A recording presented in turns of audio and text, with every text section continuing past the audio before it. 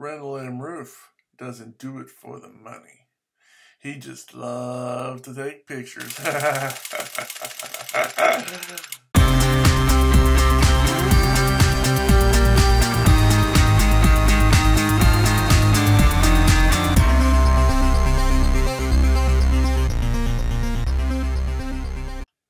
Hello, ladies and gentlemen, boys and girls. Randall and Rueff here. Call sign's K9RMR.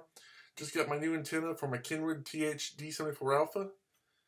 This is the new antenna. This is the rubber ducky that came with it. As you can see, it's thinner, but it's also a lot longer. It's almost, in fact, not quite. Well, maybe. Let's see if it's double. It's not quite. Actually, it is about double. So, let's see. Hold on. Let's see if I can measure it here. Well, almost double. It's pretty close to being double the size.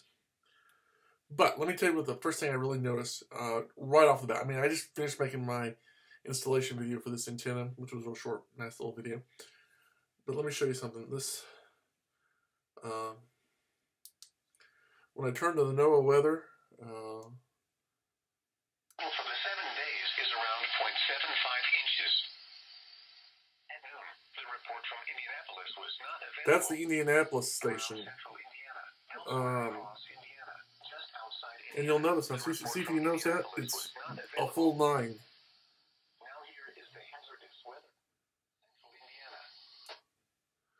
weather. And before, with this one, the Indianapolis station, which is about 45, 50 miles away, you got about a 5.5, 5.6, maybe, usually about 5.5 instead of 5.9. Boom, no problem. 5x9, perfect signal, pretty much. The Columbus Indiana, Seymour, Indiana repeater is number 7, channel 7.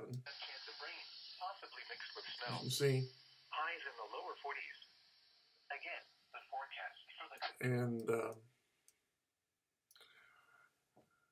what I did when I had this one, it would give you about 5.6, 5.7 signal. And what you could do is you could put your hand on it, at least in the other room, put your hand on it, and it would pick up the 5x9, full 100%. Well, with this, I don't have to sit here and hold it. It's because it's bigger and better antenna.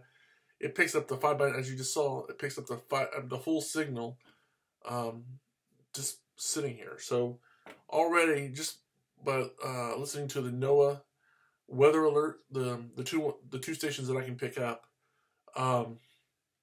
it's already made improvement. So I'll be curious to see as far as transmitting how much better it is. But already, right out of the envelope, right out of the sleeve, it's an improvement. I mean, I knew it would be, but I just didn't know how much. And right away, the NOAA weather received it better. So definitely, I mean, this is under 20.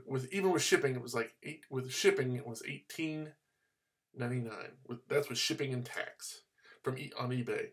So it was under 20 bucks. That's the thing, the big number you're wanting. It's under $20, and already, boom, improvement. So I'm looking forward to seeing what I can do as far as transmit. And you know, I thought the extra length would be annoying, and granted, I mean, would I rather have this antenna from the point of view of size? Yeah, of course, because it's obviously.